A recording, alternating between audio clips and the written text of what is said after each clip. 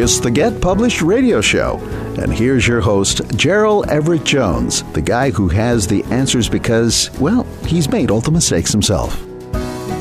Today, I want us to consider the notion that historical fiction is all about today. I'm sure my famously opinionated co-hosts Cheyenne, Cockrell, and Tom Page will have a lot to say about this. You bet. Historical fiction has to be my favorite genre. Well, I wrote some of my sci-fi books so long ago, I guess you could consider them historical, and me too, for that matter. And then we have, of course, Tom, we have your throwback essays that we run as show promos. You're a history buff, Tom. Guilty as charged. Our featured guest is Catherine Delors, author of historical fiction, including the books Mistress of the Revolution and For the King.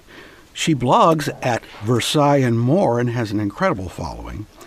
And she's practiced immigration law, dividing her time between France and Los Angeles. I have to say I'm not objective about this because I've read her books and I'm a huge fan. Welcome to Get Published, Catherine. Thanks for having me. Catherine, I wanted to ask you about some of the characters that you focus on and kind of how that's mirrored in today's world. So a lot of your books tend to center on female characters struggling to survive. And how would you say that's similar or different from kind of what women go through today, their plight? I think today in the first world, we are very lucky as women because we have access to education. We are more or less protected by the laws of our countries. We have access to a professional career. Well, that wasn't the case until recently, and that's still not the case in much of the world today. Many women do not have access to any kind of education. They are still second-class citizens, assuming they are even considered citizens in their own countries. So I think that kind of very low status for women is still happening in much of the world today. Well, it seemed to me, Catherine, in reading your books that there was a strong flavor of, shall I call it, sexual politics. And I mean, I know that the struggles were different. You know, back then, if a woman didn't marry well, her choices were nun or prostitute. But what do you think of the notion that historical fiction is all about today? I think it's very true. I think historical fiction is about today, and that's why people like and read historical fiction. That's why they watch historical movies. That's why they read historical nonfiction.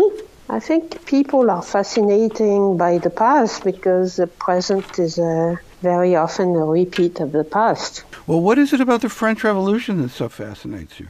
Oh, it's a turning point in the history of Western thought. Weren't you born on the 4th of July? Yes. Did I hit a nerve there? Yes, I'm a firecracker. that doesn't I suspect that's true, lot too. Of weight in France. In France, I would have had to be born 10 days later. That's funny. That's actually my birthday, July 14th, French Independence Day. Oh my. We have a sisterhood going here. Tom has a question. Catherine, Mistress of the Revolution, has a rags to riches and back to rags plot, which you share with many writers like Balzac. I'm wondering just exactly how those stories resonate today with you. Well, I think it's a very, very universal storyline, and that's a reflection of a life story of real people. People who are born into rags want to rise to riches, and that's a normal human endeavor. And I see that in many historical figures, and I'm particularly fascinated by those historical figures. Well, and of course today we've got a fascination with the 1%. It's a universal storyline. an excellent plot engine, but I think also among your fans, the idea of opening Vanity Fair magazine and seeing how the other 1% live, there's a fascination there, certainly. Your book for the King is about the time of Napoleon. Is Napoleon a character who fascinates you or resonates with you? Fascinates me, yes. Yeah. It's difficult not to be fascinated by him.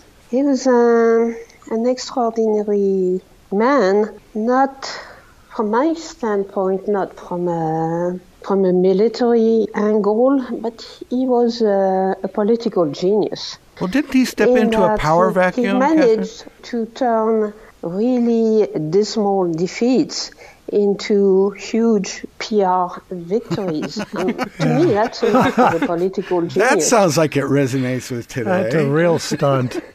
No, but when he came to power, didn't he step into the revolution hadn't, I don't know whether I'd say fizzled, but it didn't really follow the same arc that it did over here in America. They're very, very different revolutions. The American Revolution was a struggle for liberty, but also for independence from what was perceived as a foreign power. While the French Revolution was a revolution against what was perceived as a system that couldn't evolve, that couldn't reform itself, that was totally sclerotic. And then any attempts at reform, which had been done by the king himself before the revolution. Really? All these attempts, he was, Louis XVI was a fairly brilliant man. He was not a brilliant politician, unlike Napoleon, but he was a very intelligent man, and he realized that reform was indispensable. But he didn't have the political skill to implement it. He tried and he failed. And a couple of years later, he had the French Revolution. And at the beginning of the revolution, he was still extremely popular, and people considered him the head of the revolution.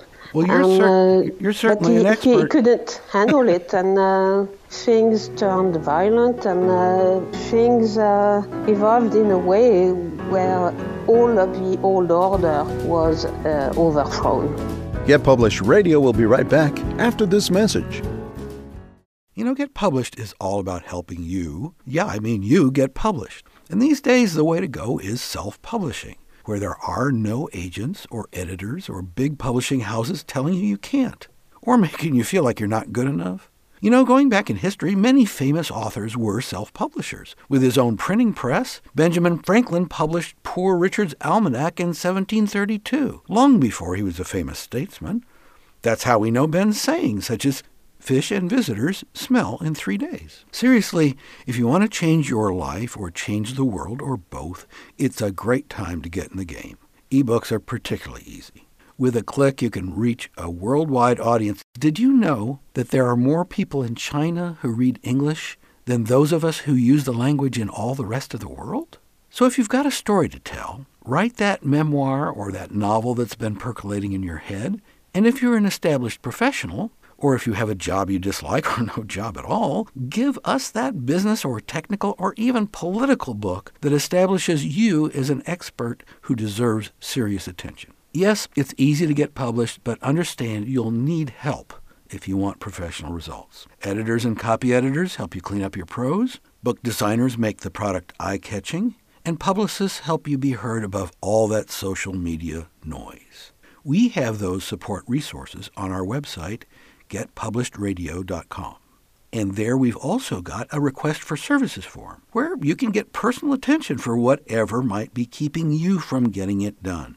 That's why we say getpublishedradio.com is your doorway to unlimited self-expression. Hey, it's all about the First Amendment. Use it or lose it. Welcome back as Gerald and his co-hosts speak with historical novelist Catherine Delors. I know that you actually, after you finished the manuscript, or at some point when you were developing Mistress of the Revolution, you decided to query agents, but you wanted to go with mainstream publishing, and you succeeded. Can you tell us about that process? Did you consider self-publishing, or did you just knock the ball out of the park the first time and the rest is history. I know I wanted to get published, and I would have gotten published some way or other, but I was very lucky. I started sending queries. Very quickly, I had 2 agents who were interested in representing me.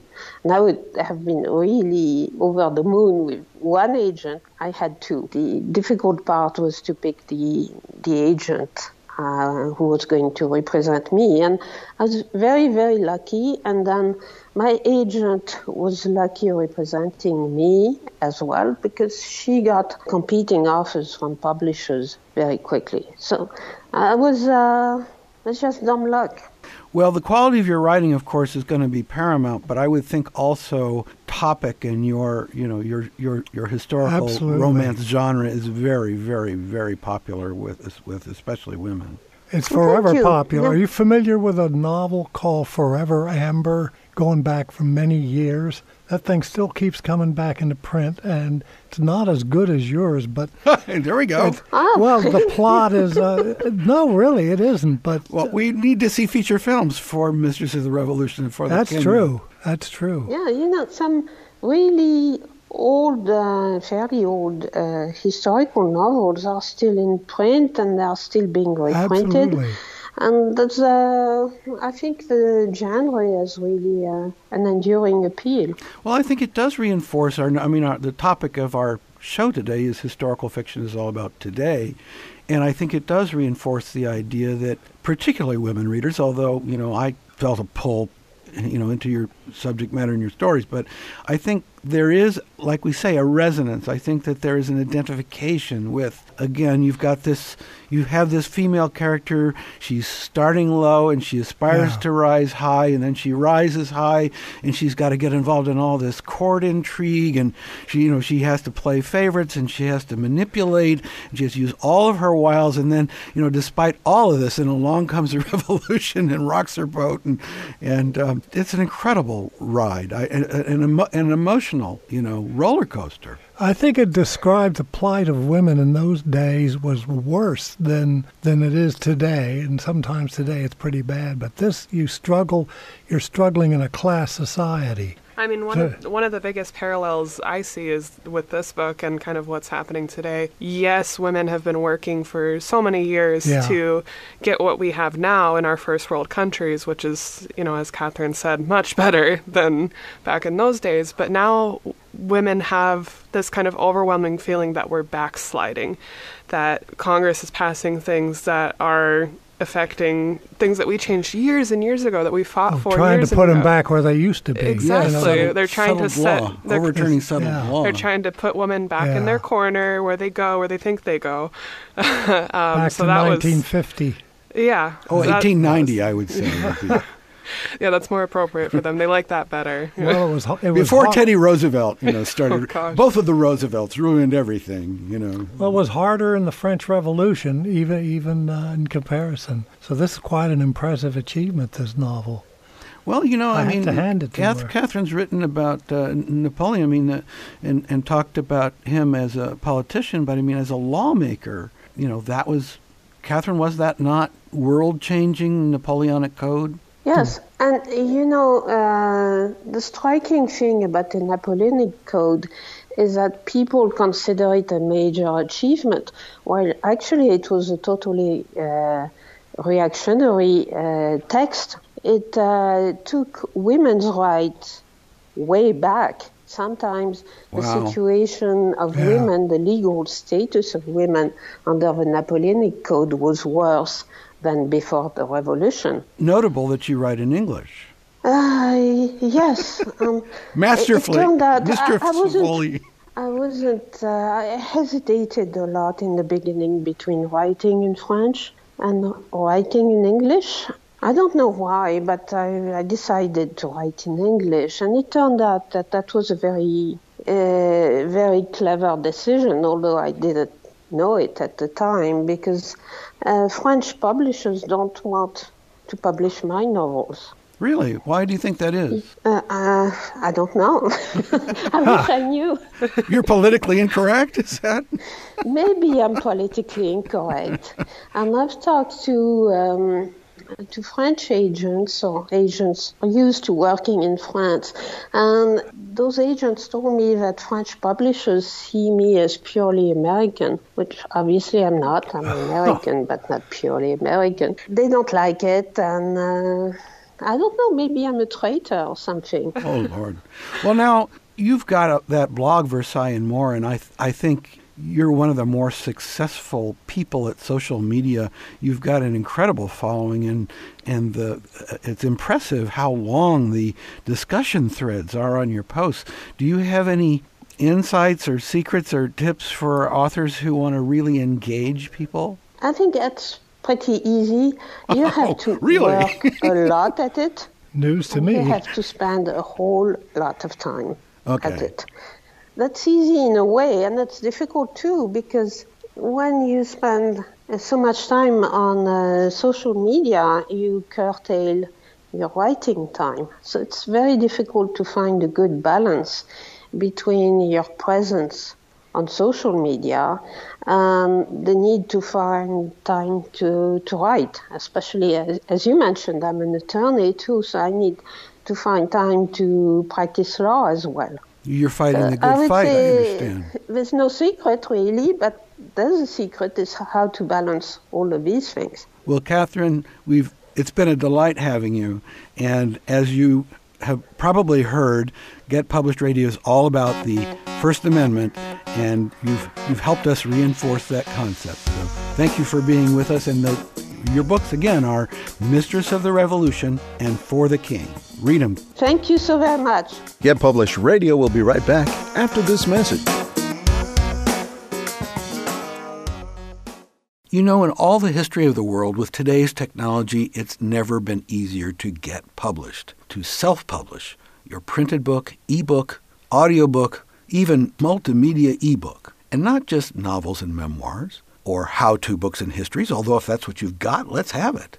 But also poetry, spoken word, graphic novel, cartoons, children's picture book, interactive video, games, virtual reality, and imaginative mashups of all this stuff. Get into the game. Along the way, you'll no doubt need some professional help from an editor, a book designer, a publicist. But isn't the investment in yourself worth it? How about you take the money you'd spend on your next vacation and get famous instead? GetPublishedRadio.com. That's our support website where we've got links to all the resources you'll need. And don't forget that request for services form if you crave some personal attention. That's GetPublishedRadio.com. Hey, it's all about the First Amendment. You can use it or lose it. You know, Runke Productions, the audio magicians, can take your radio shows, podcasts, audiobooks, and ads from the streets of New York to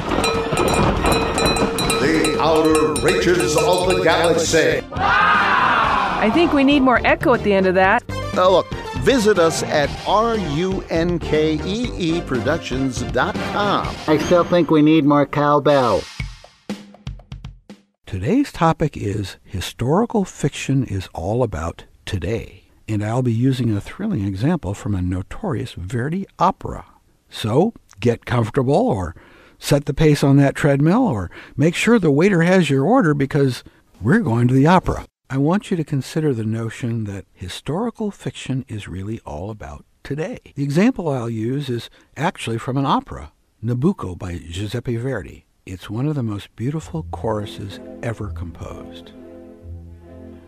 The Chorus of the Hebrew Slaves. The Italian song title is Va Pensiero, loosely translated, Let Us Reflect. It's about Jewish people 3,000 years ago enslaved in Babylon. Quite simply and movingly, they're singing about how much they miss home and how they'll probably never get back. Nabucco has traditionally been an enormously popular opera. One remarkable performance was in March of 2011 at the Opera House in Rome. Typically, this chorus gets a standing ovation. The show stops while the audience claps and cheers. On this night, Maestro Riccardo Muti stopped the show and addressed the audience, and he gave them a stern lecture. Muti drew an analogy between the chorus of the Hebrew slaves and the fact that the Italian government had just cut the budget for the National Opera. And he was saying, if you don't fund the opera, we will be missing our culture just the same way the Jews were longing for their homeland. This is our national identity. This is our story. This is who and what we are. He quoted a line in the chorus, O mia patria si bella e perduta. O my country so beautiful and so lost. He was scolding the audience, many of them rich donors, but particularly the government of President Silvio Berlusconi. Then Muti instructed the audience that the chorus would be sung again. They all had the lyrics printed in their programs, and he invited them to sing along. The audience was back on their feet, and they joined the company in singing the encore. There were tears in some eyes, and it concluded as people tossed their programs into the air in what looked like a shower of confetti.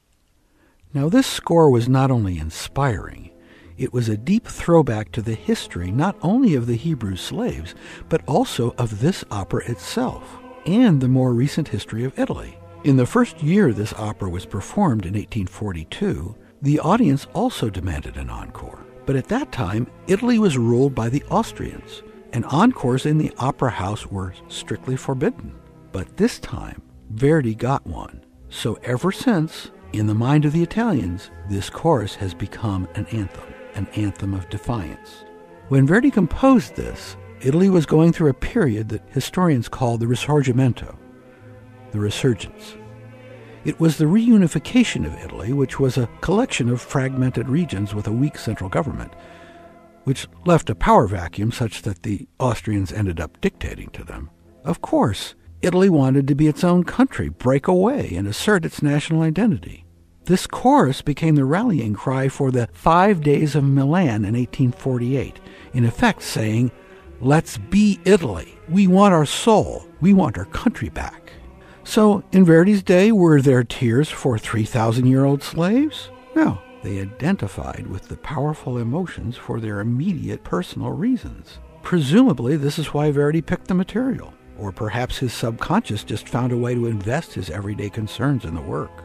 Now, in our time, it happens again. Muti picks this opera for the night when he decides to chastise the government for gutting the arts. And during this encore, with the audience joining in, even the performers are starting to cry. Is Muti trying to send a message about 3,000-year-old people? No. Is he trying to defy the Austrians? That fight is over. He cares about funding for the opera and how much that means to the Italian national spirit today. Now, when the audience is singing and crying, are there tears for the opera? Well, perhaps the singers in the chorus. No, the audience is crying from feelings of deep patriotism for Italy. This performance was during the 150th anniversary of the Risorgimento. This song was the unofficial national anthem, and since then, Italy has been devastated by 2 world wars. After World War II, people were impoverished, and it was essentially a broken country. And today, they're still crazy and with challenges, but relatively prosperous. To be an Italian is to resonate with Verdi. So, no matter what you pick, whether it's Moby Dick or the historical novel you're going to write this year, remember, it is all about today. Feel that sense of responsibility. Feel that sense of curiosity and inspired awe. Ask yourself, why am I so passionate about this story? What is it about this piece of history that tugs at my heart? If you've been listening to this show, you probably already know some of the story behind why I wrote Bonfire of the Vanderbilts, about a 100-year-old painting I saw in the museum. Well, I'll give you a clue. It's about the 1% of yesteryear. It's about arrogance and power and love and betrayal. It's about how the mighty can fall. Here, listen to the slaves as they sing. They are choosing not just to complain and give up, but to make their song loud and defiant. Either like Solomon to the fates, you present a sound of crude lament, or the Lord inspires in you a song which takes courage into the depths. And that's our show. Get Published is all about self-publishing and self-expression. And that getting published and the ease of getting published these days is really all about exercising the First Amendment in this free society of ours. What we need these days are more ideas, Even though we're deluged with information, we need more good ideas. And we need debate about those ideas. Book-length debate, not just snippets that are posted on social media, not just selfies and cute pictures of your pets, the things that you really think. And remember, because in self-publishing there are no gatekeepers out there, that is the good news and that is the bad news. So hire some good help. Perhaps you found that here. You may find it on the website, whatever you're looking for, whether it's an editor or a book designer or somebody to help you promote. But hire good help, get good advice, and by all means, please get published. The Get Published radio show with Gerald Everett Jones is produced by Runkey Productions. Our producer is Lori Marple, and your announcer is Bill Navarro. Music by Jason Shaw. You'll find links to support services on our website, getpublishеdradio.com. So whether you're an author, a publisher, or a self-promoter, get help at getpublishedradio.com. And thanks for listening.